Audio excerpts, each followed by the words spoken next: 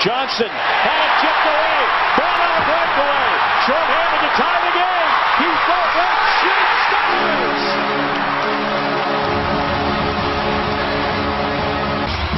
And that literally wing with Ribeiro and company.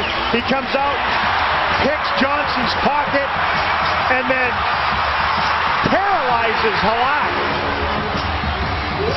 1, 2, 3, big moves, the long reach and the tap in all the way around. I'd like to thank Jamie Benn for coming on the air with us today. Jamie played with the Dallas Stars of the National Hockey League last year, and we're very grateful to have him aboard. Thanks a lot, Jamie, for coming on with us today. No problem. Jamie, an example of how you felt that the people that you hang around with made a difference for you. They were inspirational or they motivated you to work harder. Give me an example of something like that. Well, when you're trying to make the NHL, it's you want to do whatever it takes, and maybe a night of partying isn't the best idea, and there's lots of people that helped me out and showed me the way, and I think my parents did that a lot for me, and my brother, we really pushed each other, so I think he was one guy to really push me and help me out in making the next jump to every level. Tell me about how your brother has had a great influence on yourself.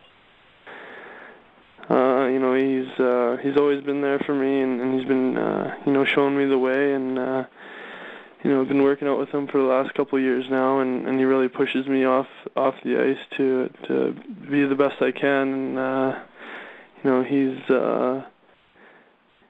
and he's pretty competitive, and I think we like to bring that into the gym too.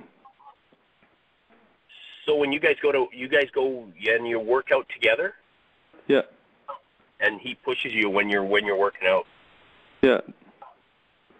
That's great. How have your parents been a positive influence on you? They've been there, my whole life and helped me out, and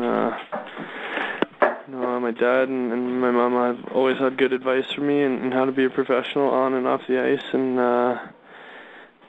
I think they'll always be there for me and show me the way, and I'm figuring it out on my own right now down in Dallas, and I always call my dad for advice whenever I need it, and I think they're